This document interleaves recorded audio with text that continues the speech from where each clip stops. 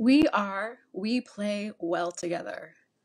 Hi friends, I'm Joule L'Adara, the communications director of We Play Well Together, and we are your exclusive North American distributor for metal sounds made in France, Hokkema kalimbas, and feel tone maker of monochords and wooden tongue drums. So these are all handmade instruments imported from wonderful companies. And today I'm going to have a wonderful conversation with a percussionist who will be joining me live in a moment.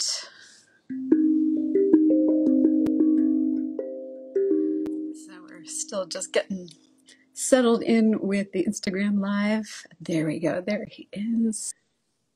And he should be showing up. There he is. Welcome, welcome.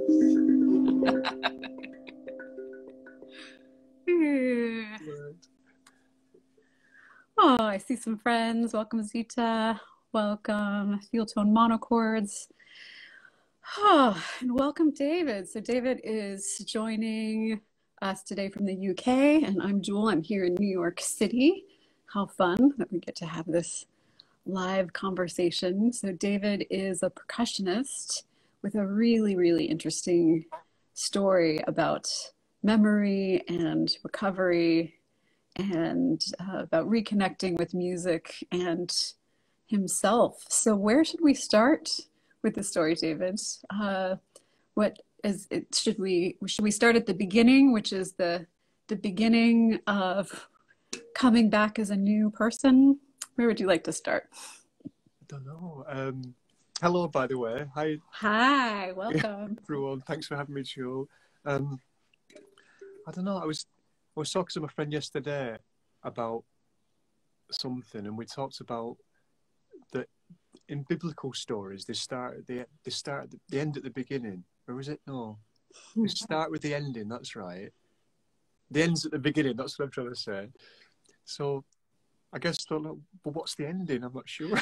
Well, so from what I understand of your story, and I'm so excited to have this conversation to hear more of the details, because I just heard a little bit of it and I thought, oh, this is so compelling.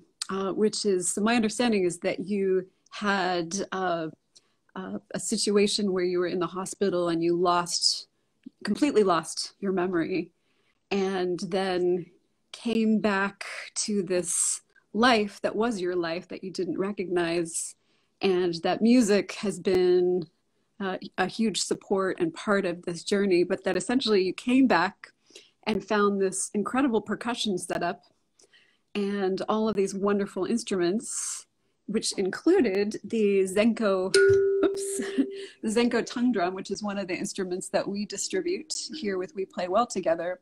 And this is made by Metalsounds in France. It's a tongue drum that has slits cut out of it, but that this was really at the heart of this amazing percussion setup, but that you had to relearn, there it is, that you had to relearn not only who you were, but or rediscover, but that to reconnect to all of these instruments that were completely foreign and strange and wonderful, and yet there was still this muscle memory within, as well as the subconscious memory. So this is a conversation about memory and how sound can facilitate healing on so many levels. So that's my understanding of the story. But I want to maybe that's starting at the end is where we are. But I'd love to, yeah, maybe go back to that moment of waking up in the hospital and start from there. I'm enjoying listening to you, the way you're putting it all. I was just like getting into the story, and it's just like, oh gosh, I'm in this. But I was like, it was really nice just listening to the way you described it all. Well,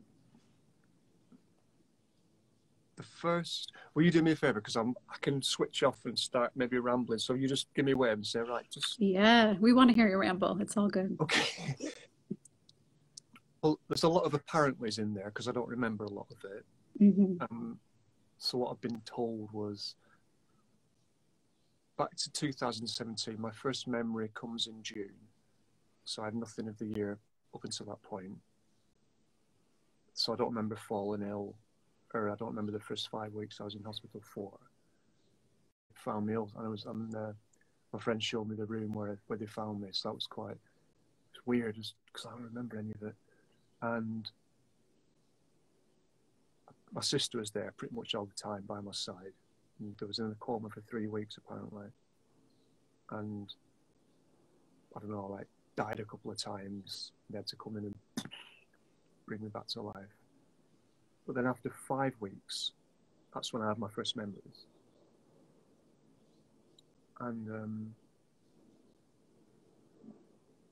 I feel like they were like whispers. They were really early in the morning, about 5 o'clock, and they were just like names at first. And it's like, wow, who's that? Who's that? And then one morning it was a song. And after a while I was like, oh my gosh, I wrote that song. That's weird.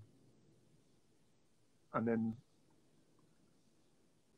I don't know how we started to use the computer again. My sister must have helped me find passwords and things, I don't know. But there was a lot of unopened emails because they'd been sent while I was out in a coma and that.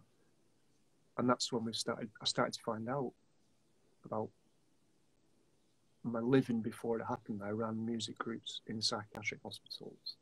So in psychiatric hospitals. Yes. Yeah. Wow. So music and mental health has always been a huge part of my life. And then one day I found this website of this person who looked just like me sitting behind this array of percussion instruments, and I was like, well, what is that I'm sitting behind? And it had a really strange name. It's called Apapo Elu, which I now know is a Nigerian name, but that's all changed. And then I guess the next thing is, after 9 weeks I came home and went in the flat, and it was there. It was like, it's real. It was like, oh. So it being this big percussion setup. So you saw yourself as you were recovering in the hospital, this person you didn't recognize playing all of these drums, and then you came home and voila, there's this incredible setup. Yeah. Wow. So how did you react when you first saw all of those drums? Well, that first night back, I've gone like, what I have, like my memory, I've picked out things now, but they're like little glimpses of memories, we call them. They're just like little pictures, and then I had to learn where that was, but I've learned a lot of them now. And as far as I remember that first night, it was just like, just the fact that it was real. And it was in my room, but going back into that room, it was like it was like I'd gone into the home of someone who died, but all his possessions were still there. Wow. So it was just like, I went on this, because I've cleared all my possessions out now, and it's about over 2 years, and now, apart from the percussion setup, because I'm moving next month, all my possessions fit in the boot of a small car. Everything I've got now. So all of the possessions, most of the possessions from your former life, you let go of because it's a person that you don't remember, the version of yourself you don't remember, but the percussion is going with you. Wow. I tried selling it and it won't go. And just after a while, just like, okay, we've still got something to do together, but wow. So you tried selling it and then it wouldn't sell. And so then you realized, well, I have to relearn how to play these instruments. Wow. Mm-hmm. My friend because Buddhism's a part of it, I like when I'm playing the tabla on one of the songs, I'm chanting Namyo Horenge Kyo. And my friend who introduced me to Buddhism in my past life, she visited and she helped me get back into it. And she actually said to me, she's going to do the visuals with the setup. And she said to me at one point, you could just put it away. Instead of selling it, you could just put it away. And I think there was a point of that. It's just like, okay, you don't want to go, but I can't handle it at the moment, so I just put it away for a while. And at some point, it came back to life. Yeah, so tell me about that. When did you start to play these instruments again? This might sound weird. It all sounds weird. I truthfully don't remember. Mm-hmm. I know I moved out of London in 2018 to where I live now in Hertfordshire. And I'm in the studio where I did start playing it again. So it must have been in 2019 or 2020. But I don't remember even learning it again. But because we made this recording, and there were two of my friends apparently who were there in the studio, and I don't remember making it. But I must have sat and listened to that and somehow worked out how to play it. Mm.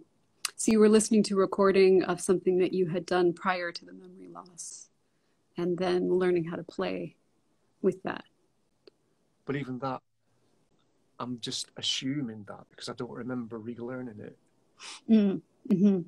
I don't remember. So even as part of your recovery, there's loss of memory in the time after the hospitalization.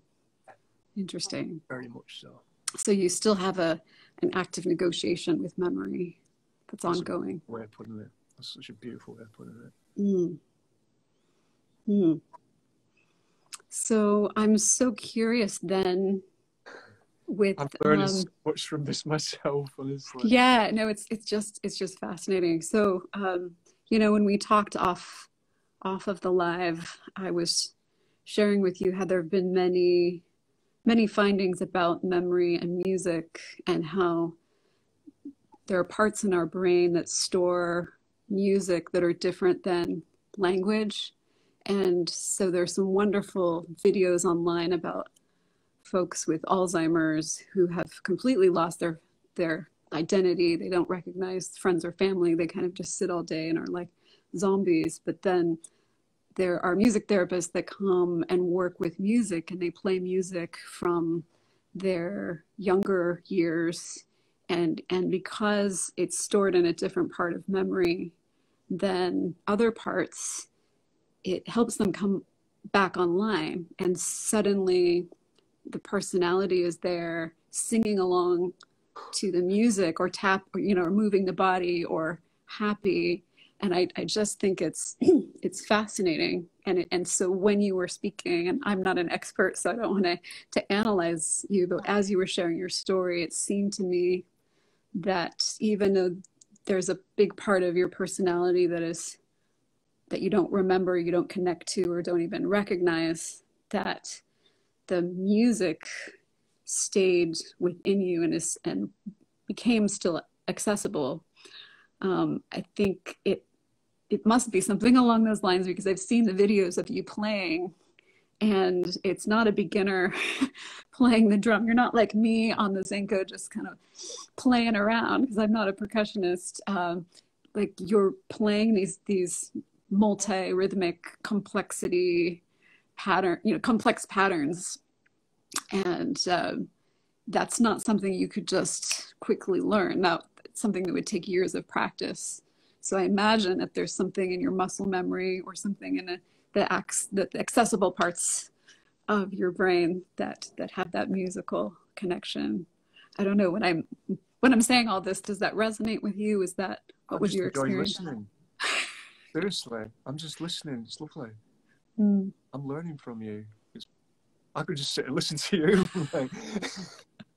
Well, thank you so much. But can you speak to a little bit, even if it's in the present moment, what is it like for you when you're sitting and you're playing with this beautiful percussive setup, which you've now totally reconnected with?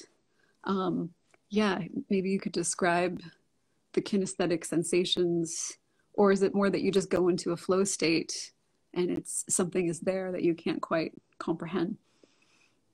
That last bit sounded close. Can't quite comprehend. Fascination is a word. It's like, because I have another result of I have epilepsy as well because of the brain injury. Mm-hmm.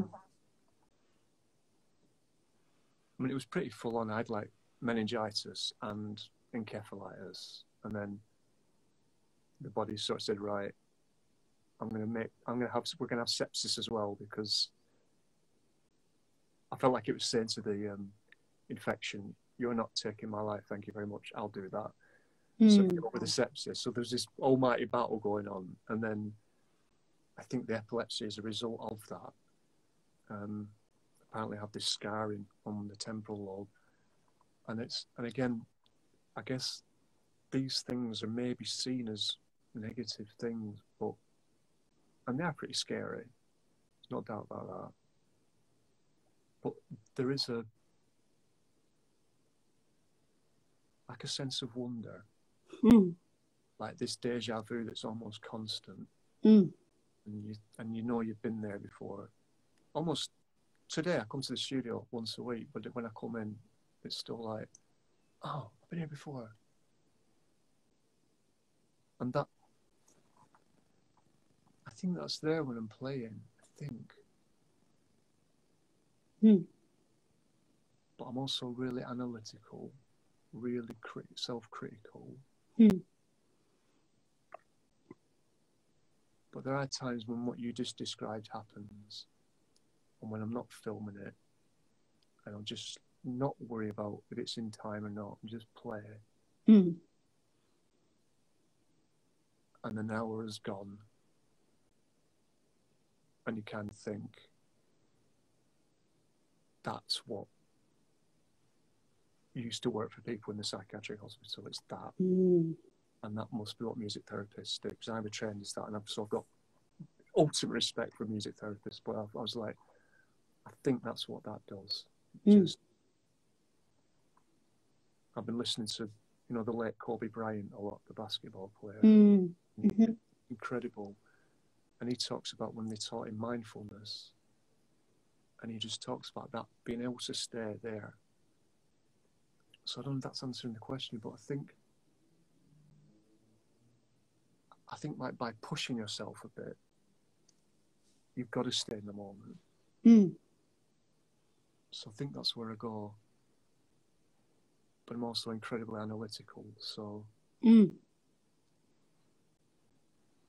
Beautiful. So tell us now about the creation of this. You have these recordings. Were the recordings made, didn't you make a recording post memory loss? Or were they made before? Yeah, it was prior. It was made prior. Yeah.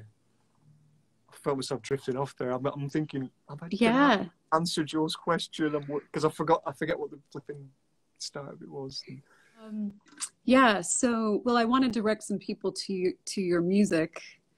So the music is on streaming platforms, and I think there's a link in your bio, right, that we can click on the link that will take you to your website, and you can check out the percussion, the Gathering of Drums recording. I took that down from Spotify, but typically I can't actually remember why. But it's on the website, on the percussion page on the website. I know I must have had a reason for taking it down. I was going to put it up again, but it's not on Spotify at the moment. But it's on the website, yeah. And beautiful. That's what I'm making. So bringing this conversation to the Zenko drum, which is how we serendipitously got in touch, which is so fun. So the Zenko drum is, as I said in the beginning, made by metalsounds, and it's a tongue drum. So it has these slits that are cut out by lasers, and it has these beautiful pitches. So they're hand tuned. There are a variety of different tunings. I have a different tuning than the one that David has.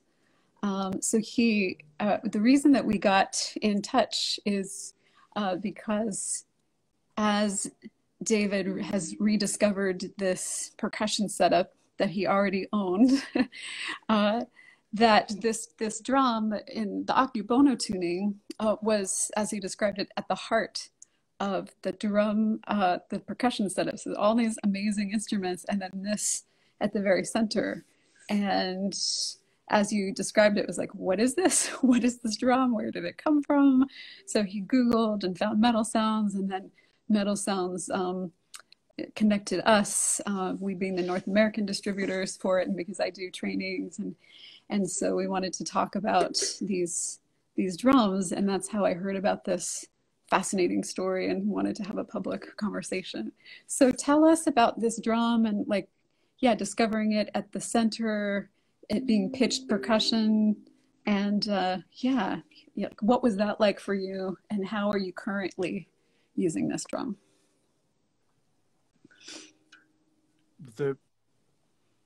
I'll share what I know, because I'm going back. I know this is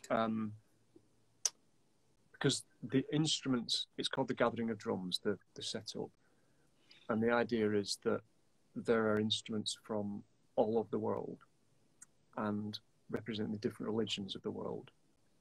In this percussion setup that you created for yourself, that's the concept behind it. It's almost like, anyway, for us, some of it, they're all. And you learned about this concept reading about what you wrote about it before the memory loss.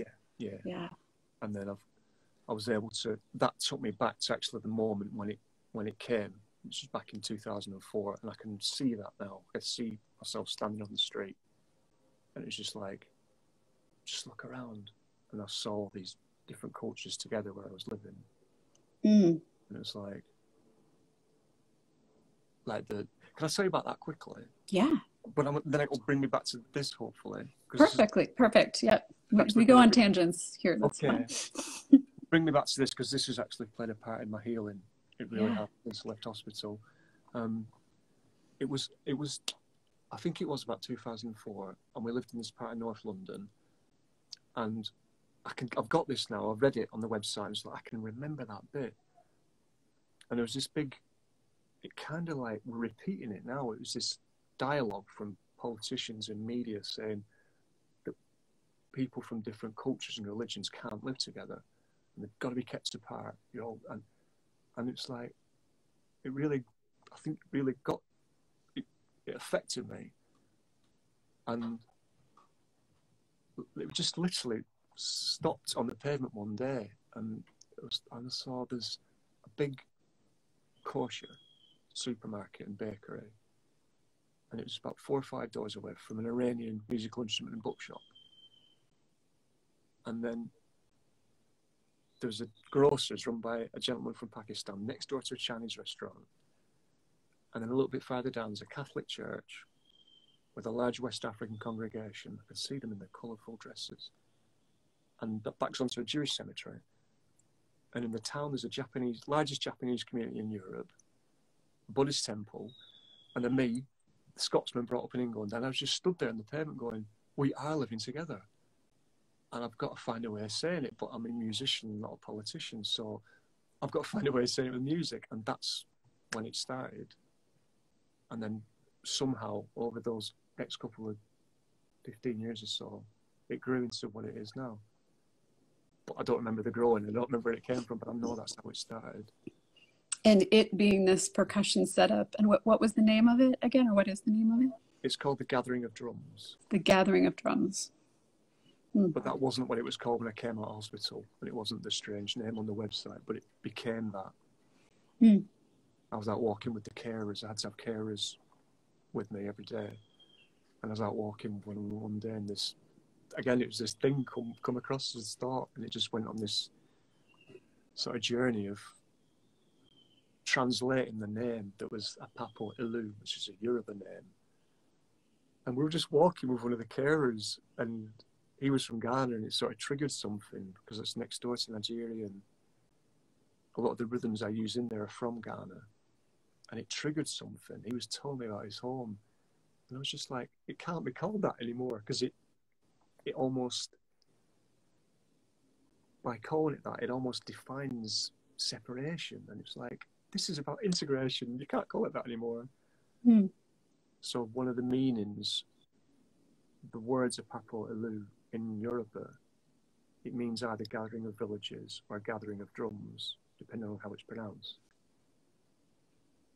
But I was standing this is going through my head on the street, and I was like, how do you know this? Like, where's this coming from?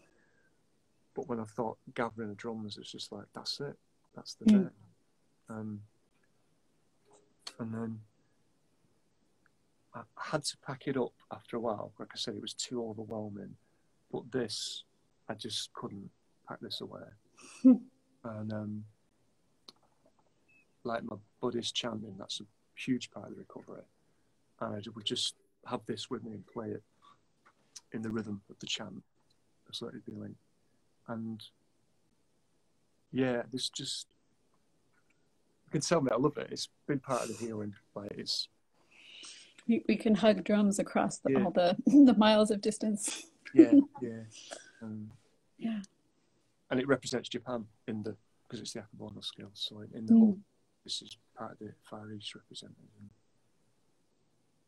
But people just, they love the sound. And you saw that thing I put up. I'm doing a Fringe Festival next week. That'll be the first time I've played it live. And so I went up to try and promote it this week, and I just had this, and I sat on the high street, and I was like, I'm going to go for it. This is terrifying, but I'm going to play it. And there was a big football match going on, so there's loads of football fans. And this one guy came out of the big pub, and he just came over with his beer, and he was staring, and I was like, okay. And he's like, oh, sounds like Star Wars, man. But I think, I mean, you get it. There's something magical about them. Like I've talked enough, but I'm going to stop about like these outer space sounds. Ooh. Yeah, I love that. We reposted a little bit of your post from yesterday, so folks can go back and see you playing on the street. How amazing to connect with somebody, after a few beers coming out of the pub, who probably would never normally be drawn to this kind of music, either therapeutic meditative music or world percussion, but he had a moment of pausing and listening and hearing and connecting to it, but a positive memory. Yeah. So part of me would love to know how I found out about it, but the other part of me is just like, it's nicer not knowing. I like the memory loss. I like it a lot. Wow. Tell us about that. You like the memory loss? Most definitely, yeah. Why?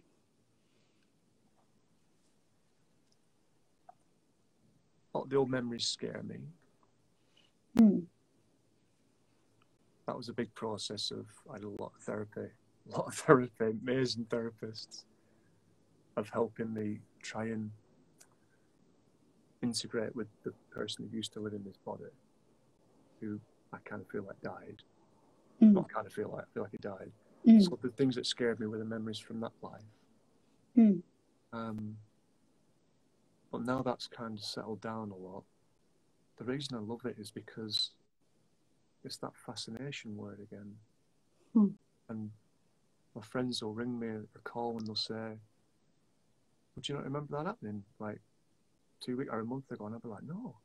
So I hear these stories all over again of what happened or conversation we had, and it's almost like it just allows you to clear the slate. That makes sense. Yeah, like you're not carrying around the baggage the rest of us are carrying around. All of our regrets and traumatic memories and triggers and things. When they do come, then it's terrifying. So they come in little pieces, like you said, here and there. Yeah, it sounds like you've been given the gift of really being able to be in the present moment as much as possible. Yeah, not always, but quite often, yeah. And being in nature more than ever is just, I think maybe a lot of us have experienced that this last year and a half, haven't we? Yeah, for sure.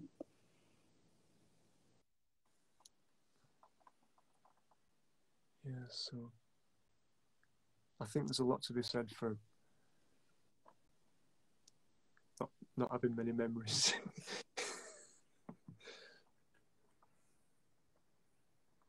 So I'm curious about your in the moment playing of this drum.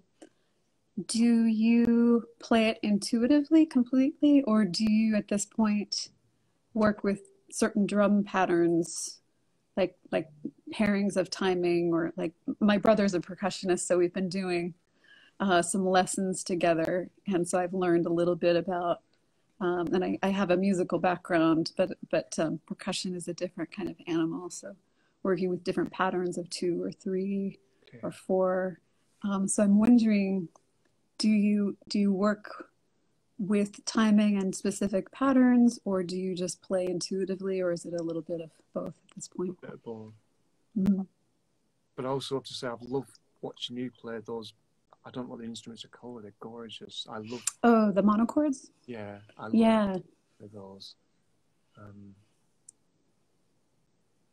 And it's like when you're approaching them, do you do that same thing? Do you have a set pattern, or do you sort of sometimes just? Well, the monochord is I've got one right behind me, so I can reach back, play it. The monochord is a drone instrument, so it's much simpler in that we are strumming it, and you create this continuous strumming that takes us into a meditative state. Now you can play it rhythmically. We have mallets, not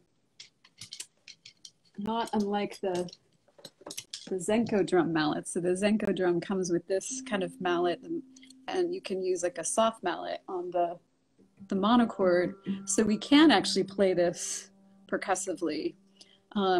And I do sometimes. And in that case, then I would need to play some kind of a rhythm or a pattern. But with these drums, because it's pitched percussion, there are these, very definite hits, or if you're playing it with your hands, that, we like to share with people. Anyone can buy these instruments and become an instant musician, that there's no wrong notes, that you can play it any way that you want. But when I watch you play, David, I am hearing these rhythmic patterns that are quite deep and quite practiced. So that's why I was curious about your approach with relearning this instrument. How do you approach that? There's little things you're bringing up now that I was just thinking that what you just said, that I was thinking that today, that you can't play it wrong. And I was coming back from from the studio here. I brought some equipment down last night so that it'd be here ready for us meeting. And on the way back, I see these kind of things. These get me a bit teary, and people be like, "What's wrong with you?" But it's like the sensitivity. And yeah, no, we're all about the tears here. Okay. Feel free to be emotional as you feel comfortable being publicly. Well, it's just. I try and be more comfortable as ever, but I know that at the same time there's going to be someone who's just going, "Oh, for goodness sake!" But then it's like I've got to just be like, "But that's what I'm like," and I'd love loads of people to see that there's nothing wrong with crying. It's really healthy. Absolutely. But there was this. We almost bumped into each other. There was this gentleman on a little walkway. And he sort of snapped out and he went, "Oh, sorry." And I was just like, "It's all right, we're both in our own world." And he just said, "I get lost in here sometimes, I've had a lot of troubles. I'm in the homeless shelter up the road." But there's like a little connection there. And I just thought, and I went, "Oh, well, maybe that's somewhere to go. It's near the studio." And just walk in one day and say, "Listen, I just want to know if the guys want to hear this." Because some people heard that thing in the town centre the other day and they posted it on Facebook. It sounds so lovely. And I just thought last night and this today, maybe in the place up the road, they might just like to hang and chill out and listen to it. And what I thought was, if I did get another one, which is kind of one of the reasons I hooked up with you, they could just play if they wanted, because you can't get it wrong. There's no like, I can't play. It's just like. So I've just gone off on another tangent, but that just no, that's exactly it though. That you could take this out and interact with other people, and there are many people that long to play music, and for whatever reason they've been told they can't, or they, were dissuaded from it as a young age or something. And it's, for some of those people, putting an instrument in their hands and giving them the empowerment to just create tones, that can create a world of healing for people. Wow. And just literally, you can't do it wrong. There's nothing to worry about. You cannot, whatever you do. And so I feel like even you talking to me now, it's a little nudge. It's saying, it's time. Get back out there. Go and ask people. All we can say is, no, we don't want to try it. But, I feel like we're just chatting here. Yeah, our friend Brandon Blake is here, who plays kalimbas. He also has these instruments, and he was saying, agreed. Hi, friends. So hi, Brandon. Hi, Brandon. Yeah, absolutely. So yeah, there's no wrong way that you can play it, and there's also like deeper levels of being in the flow and playing it. And so it's, watching that video of you yesterday, even though you were out of your comfort zone, as you shared, like, okay, I'm gonna go out and play this publicly in front of people on the street at the pub, but watching that video is like, oh, there's just this ease and grace that's coming through there. So that must be the amount of time that you've spent, I guess, bonding with the instrument or playing it before the memory loss, after the memory loss, that allows you to even be in your discomfort and be comfortable simultaneously. And there's things that you've been sharing that I've been picking up on. I've been thinking, I think maybe that's what you're sharing about muscle memory. I think, because the other thing that I play with soft beaters, and when I play drums, I play really quietly. There's tips on the other end, but everything's really quiet now because I have to be quite quiet here. And I think that's part of it, is like I love to play quietly, but the rhythms are, and that's not the answer either to the question, sorry.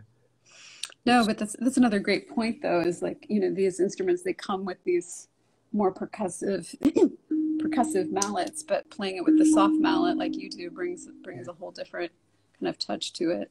Feels so. And I've got another problem, Joule, because I was like, these are kind of worn out, but I can't remember where I got them from, and I can't find this kind anymore. So that's another search I've got to go on. I've got some last week and they're really hard. I'm like, that won't work. But that's come on, memory, answer the question. I think it's what you said about muscle memory, because I know that when this all started, and I've got a picture, I'm so glad I've got one picture. I used to sit on the South Bank in London. Again, I don't know, 15, 20 years ago, this one picture, and I know I was in a bit of a not a good place, and I used to love going there and playing. I think I had one little djembe, which I've still got, and a cowbell, and I just used to love playing these Afro-Cuban rhythms, two in particular. And I think I would just play them for hours and hours and hours. And I know though that's connected to these other lovely conditions that are in here. There's the ADHD and the OCD, which, again, I love them. It's seen as a negative thing by society, I think, but I love them. Why do you love them? Well, again, sometimes they're scary. But I love them because they become part of your identity. And for me, I love the fact that it means that I don't have any physical possessions. I know some people have the opposite. They have a lot. But for me, I'm like, even when I get a tool receipt from the shop, I almost can't wait to tear it up and put it in the recycler, because I love getting rid of things. So I love that. Detachment. Yeah, it means I've got one pair of shoes, which I love. And then when they wear out, I get another pair. But it means I'll, like the setup, it drives people crazy, but it's got to be so. It's just got to be just so. This your drum setup has to be just so. Yeah. Mm-hmm. And when I'm playing those Afro-Cuban rhythms, it's almost like I think it's those conditions that just allow me to just go in there. And one of the ones I'm working on at the moment, like what you saw the other night, it was a rhythm called palo, which is a Central African from Congo, ancient Congo rhythm. Congolese, sorry. I've probably got that terminology wrong. Forgive me, anybody, if I've got that all wrong, but it's called palo. And I learned that in Cuba, again, about when I was 40, which is quite a while ago. But it's in there. Yeah. And I love, I don't know, dancing with it, I guess. And the one that, and this is still answering your question of why do you like those conditions, because it's really drawn me to Nicola Tesla, because I found he was, I just wanted to find other people who had those conditions and learn from them and be inspired by them, and he was one of them. And there's, I don't know if you know about his 3, 6, and 9 theory. A little bit, but you can share that with us. Well, that's fascinating. He used to walk around the house 3 times before he went into it, and he'd do almost everything so that it would fit in the sequence of 3, 6, and 9. And this is where I get a bit emotional, because you think, like, this wouldn't have happened if I hadn't almost died. But now I know that 3, 6, and 9, and like, I'm not sure I've shared this with anyone, like, in public, but like, you do everything now. The system is, see if I can find a way. Say you came up with a number, and it was 141. You would add 4 and 1, come up with 5, and then add the 1, and you have 6, which is like, oh, that works, because it's 3, 6, or 9. But if you had 1, 4, 2, it would add 1, 4 is 5, 5 and 2 is 7, and that wouldn't feel good. But they're like, right, 1, 4, 2 is not a number I want to be connected with. So say it's your PIN code, or something you have to remember, or for me it's the amount of times I chop fruit up in the morning for breakfast. Exactly the same fruit every single day. I chop it into a combination of 3, 6, and 9, and it just feels better. And you go through numbers, and then the way I take that into the drumming, the playing, is because those Afro-Cuban rhythms, they're in 6/8. And when I chant and play a tablet, I play it in a 3, 6, 9. It's a 12 note pattern. And then I've started playing on the Zenko, a rhythm that I'm calling 3, 6, 9, which is dedicated to Tesla and inspired by him.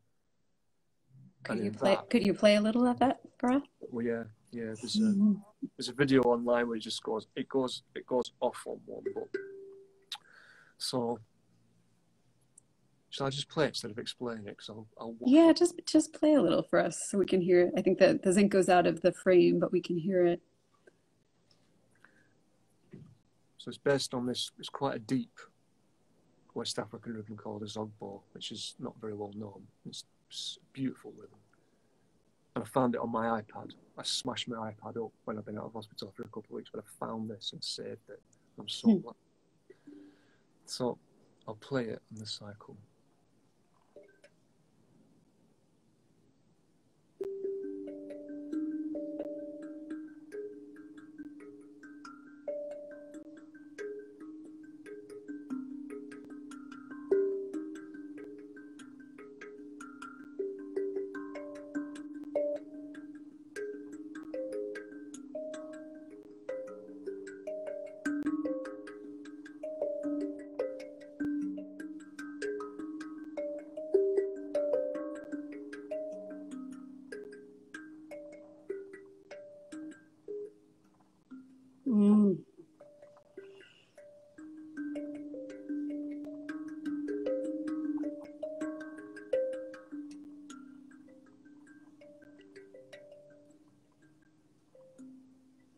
David, do you think we could pause and maybe, do you think, I know you've got your camera set up. Is there any way you could point it downward so we could see you playing that?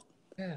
It sounds amazing, but I want to Yeah. be able to show people what you're I doing. was worried I was playing too long. Shall I worry about everything? No, it's great. Don't worry about anything. This is perfect. Does that work? Yeah, that's great. That's better. Okay. I want to just say a massive thank you for being able to play this and share it with you. It feels really special. Yeah, yeah. While you're taking a water, I'll say Brandon wrote, I have had memory loss from a traumatic brain injury, and the way we play well instruments have been crucial in my healing journey. So, yeah, feeling you, Brandon, and feeling the resonance of how interesting, right? We have a couple of folks in our We Play Well Together family who've had cognitive challenges. Yeah. Hi, Brandon. I'd love to share more with you, hear more. Wow. Be interesting to hear if Brandon resonates with anything we're talking about. Yeah, sounds like it.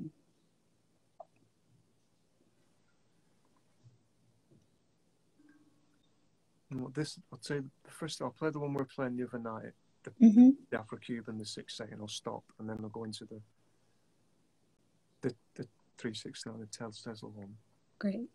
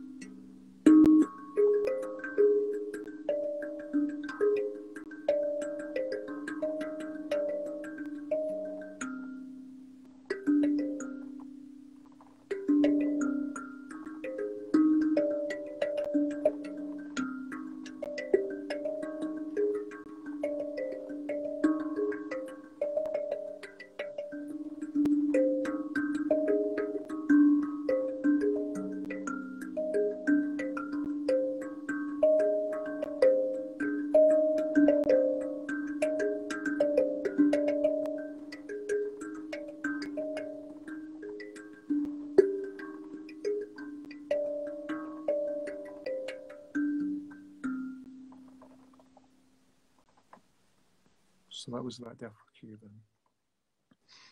Oh, as you were playing that, I was recognizing some of the patterns my brother has taught me with that kind of like the paradiddle. Wow, you play it so much better than me. You'd probably see it and be like, yeah, I got it. Yeah, when I see it, I can go, oh yeah, you're doing this like alternating thing. Yeah, I was grooving with that internal. So I'll play the one I'm working on, which for me it's called 3/6 and it goes off in this big pattern that kind of it allows me to get lost for about, I think it takes about 5 minutes to play the cycle round fully, and that just allows me to get lost in it. But I'll just play like the first cycle and just stop talking and improvising.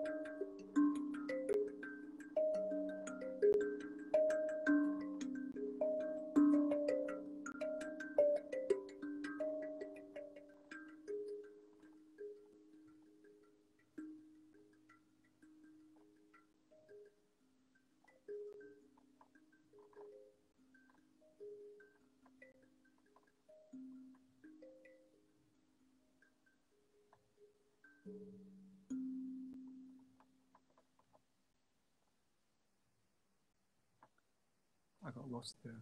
Wow, so beautiful, intricate. I'm wondering, I'm putting you on the spot here a little bit, but I got lost. For our listeners, could you just maybe like super slow, like show the counting for that? And if that's too big of an ask, then you can say no. But I'd love to do my best. yeah, like just so that the layman could have an understanding of the 3, 6, and 9. I'd love to do my best. I'm just taking a second so I don't just start waffling again. Yeah, like you're explaining it to a 3-year-old child. Like 1, 2, 3, something like that. But this is lovely because that's the way I ask people to speak to me. They say, "Can you just tell me as though I'm 3?" So this is wonderful.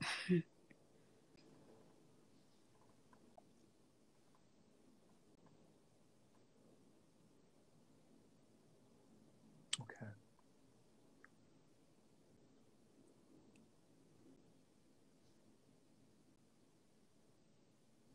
Okay, I'm going to say it out loud as though I'm talking to myself as a 3-year-old.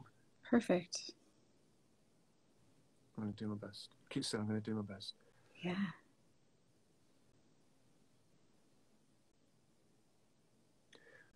Okay. This rhythm's from a place called Africa. And it's a country from Ghana, called Ghana, which is in Africa.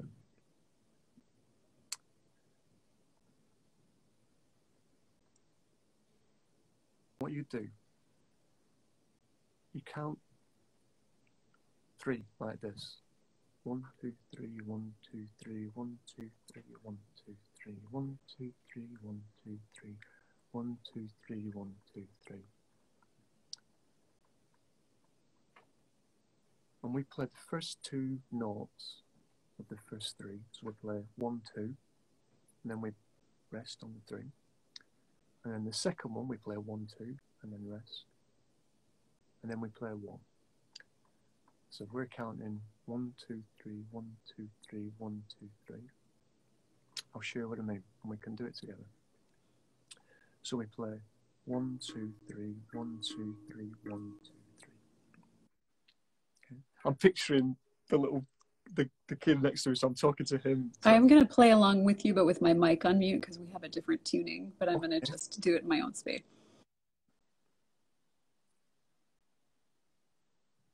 Do you want me to wait for you?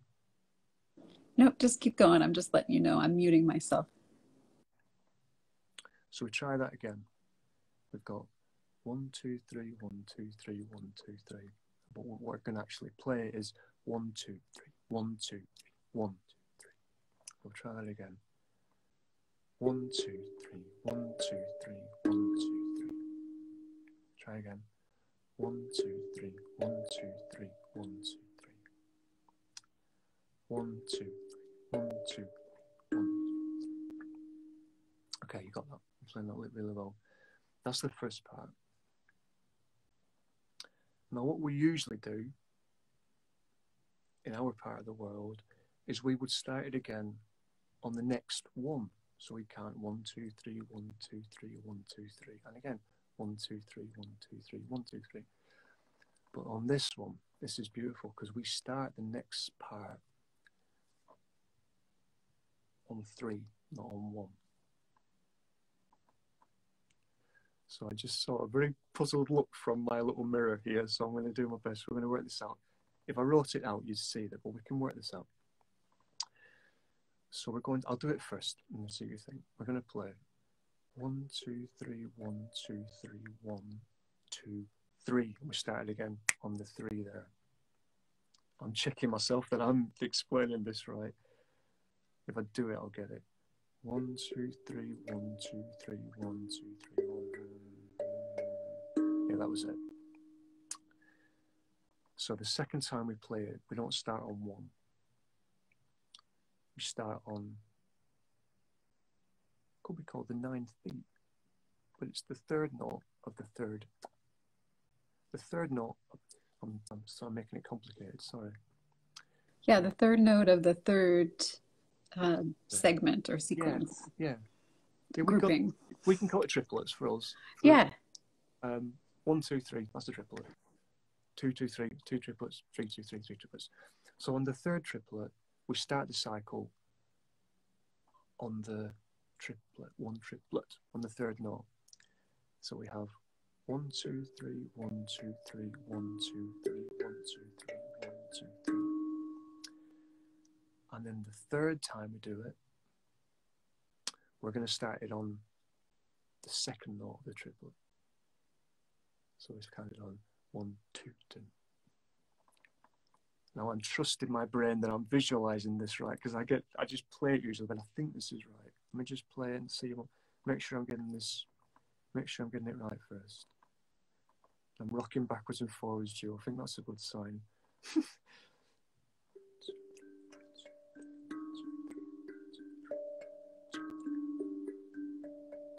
That's it. And then it brings us back to starting on 1 again. 1, 2, and you do it slow. 1, 2, 3, 2, 2, 3, 1, 2, 3, 1, 2, 3, 1, 2, 3, 1, 2, 3, 1, 2, 3, 1, 2, 1.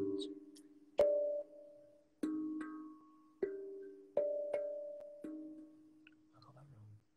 So that's where we're at. That's the pattern itself. And it would be played on cowbells traditionally.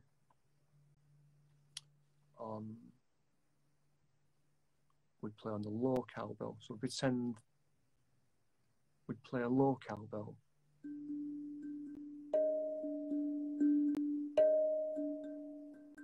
Pretending that's the high cowbell. That's the way it traditionally be played.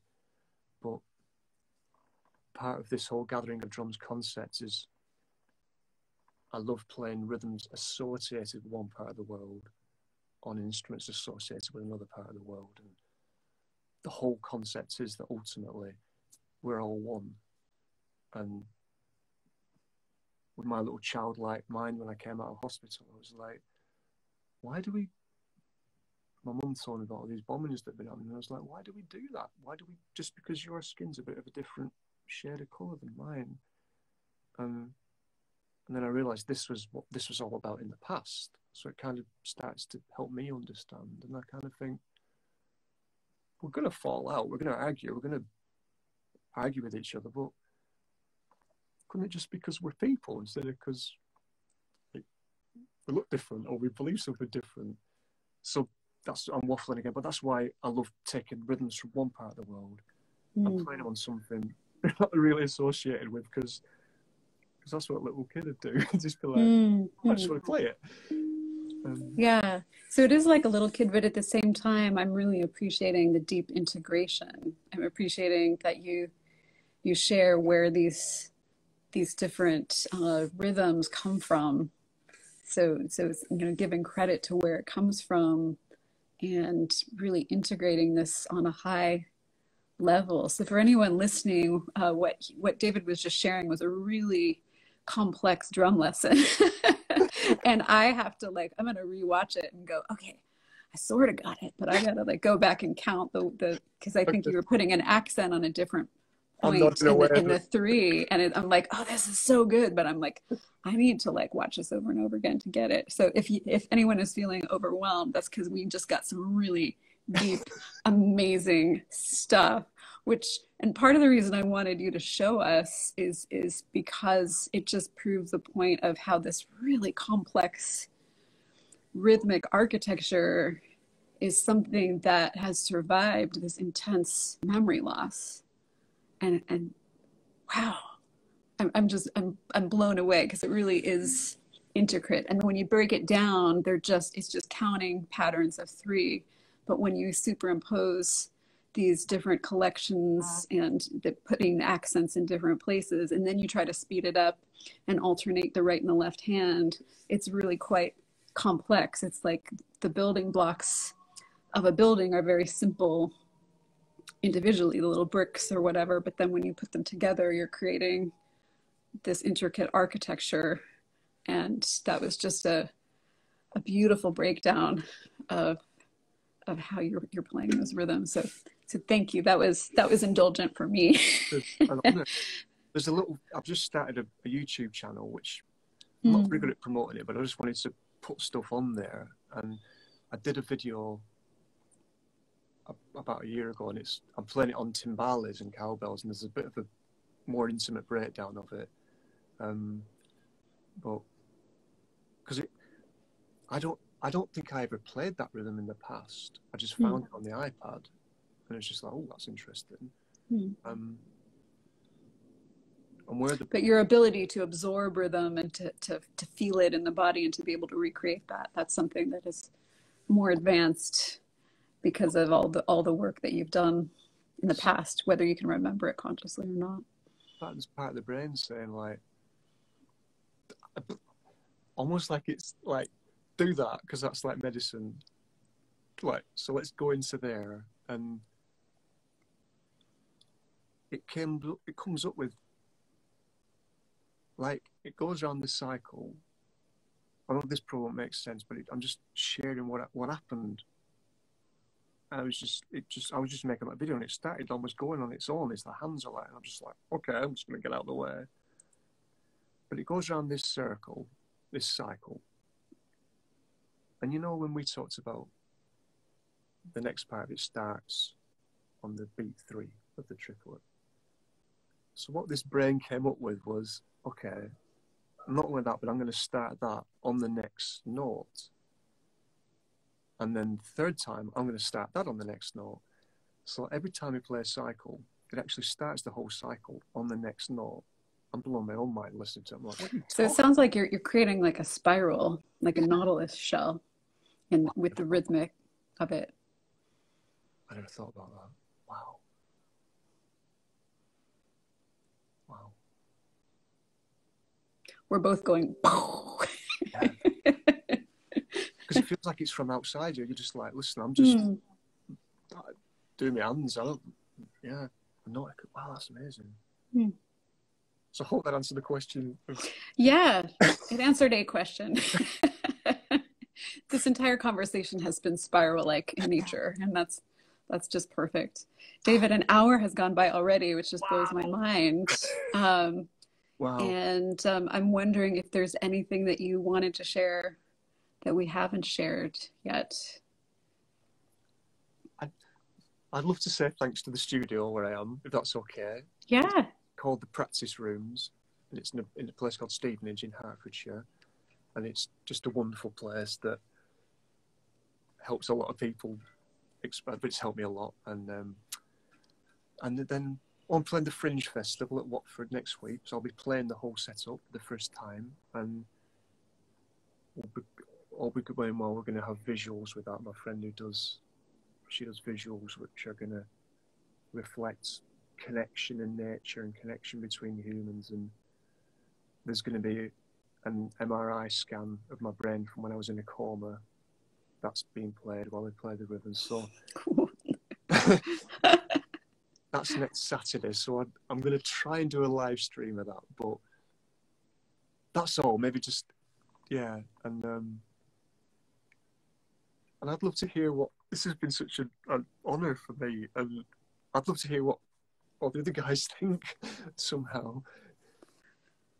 Yeah, well, we're gonna put this interview up on YouTube and add some clips of you playing with the whole setup so that you all can see the Zenko drum is mounted on a stand, and it has all the other drums around it, so you can see him playing this drum in connection with other percussive instruments. And we'll send this out in our newsletter, and so hopefully we will get some feedback. Oh, there's Metal Sounds. Hi, Metal Sounds. Yeah, you're just catching the end of the interview, unfortunately, Metal Sounds, but we have been talking about the Zenko drum for the past hour, and we'll be posting this. And so maybe Metal Sounds, you might want to post this interview on your Instagram channel too. I'm getting some hearts, so I'm taking that as a yes taking that as a yes. So Patient with. yeah, and David, as you were giving me that little drum lesson, I was just thinking for your YouTube channel, that might be something that you may want to add these talking to our inner 3-year-old how to break down really complex spiral-like rhythms and polyrhythms, which you have a pretty deep understanding, and explaining that because you understand it so deeply, but many of us, the laymen, the people who just play this drum intuitively, like we need it to be explained as if we were 3 years old. So yeah, just a little ask. I know I would watch those videos for sure, and I think Metal Sounds would love that as well. And yeah, I'm gonna go into the Zenko with it. I'm gonna do that. I've said it out loud. I'm going to do that. So yeah, I'll let you know when it's there. All right. Well, I'll be your accountability buddy with that. We would love to share it. Yes, please. On our social channels, and maybe Metal Sounds would too.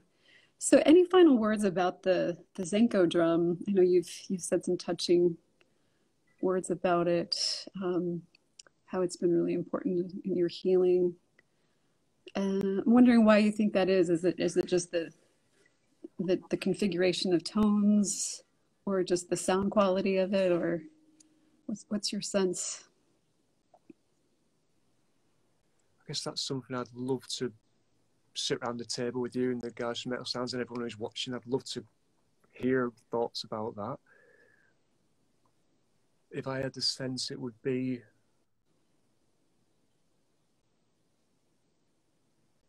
I think it's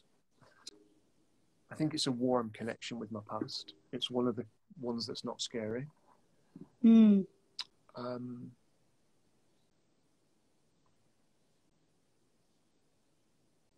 think it helps take me to another world.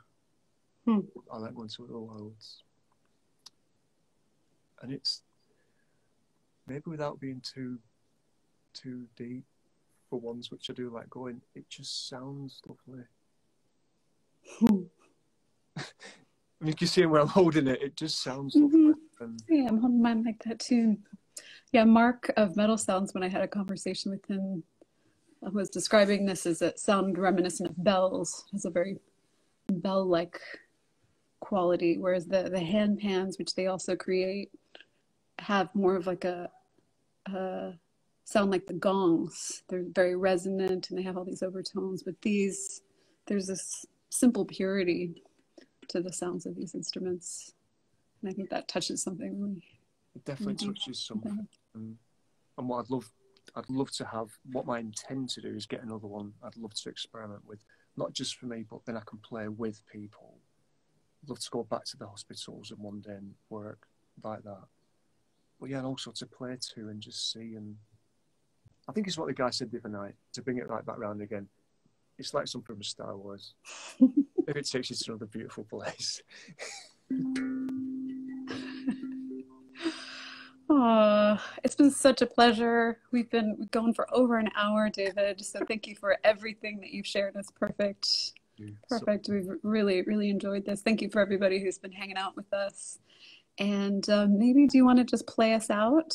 Like play a couple minutes and then we'll end? I'd love to. I'd try. Okay, great. I'll keep going and then you tell me when we stop. So. Yeah, maybe just a couple minutes and then we'll say goodbye. There's one thing maybe one other thing. One thing I'd love to share. I don't know if it's right or wrong. I'm just going to share it. But I love to finish almost everything when I'm playing the setup. I love to finish with the 2 notes. It's just that. Almost everything I do, I'd love to finish with that. I guess the guys from Metal Sounds or you could probably have a theory of why, but just for me, that's just like, oh. So is it always the same tones? And I don't know what it is. Well, I think it's bringing it back to the tonic, and that's like sol do. So it's the 5th and the tonic. So yeah, that's a very grounding interval. So that interval really brings us back home. Okay. That's how I would describe that. it kind of gave me goosebumps then. My hair stood up on my arms when you said that. That was beautiful. Okay. So can you bring your camera back down so we can see your... Yes, yeah. Is that okay? Perfect.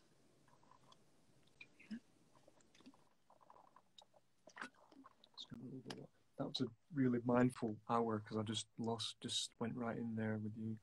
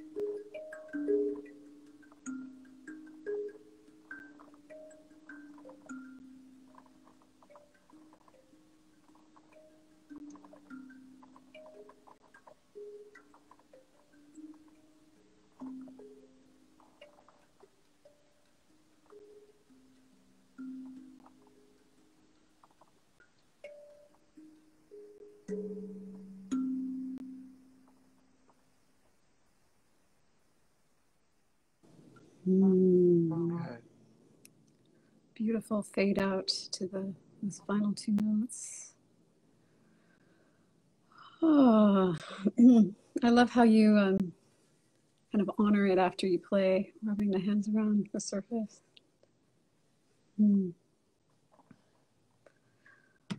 Oh, thank you so much, David. What a pleasure. As usual, we only have usually a handful of folks join us live, but many, many people will watch the recording afterwards on various platforms. So hope this brings some more awareness to your beautiful music.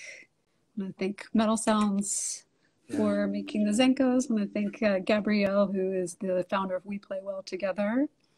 And I'm Joule. I'm the communications director for We Play Well Together, as well as a big fan of all of these super powerful therapeutic instruments that are made with a great deal of integrity by hand, by creators in Europe.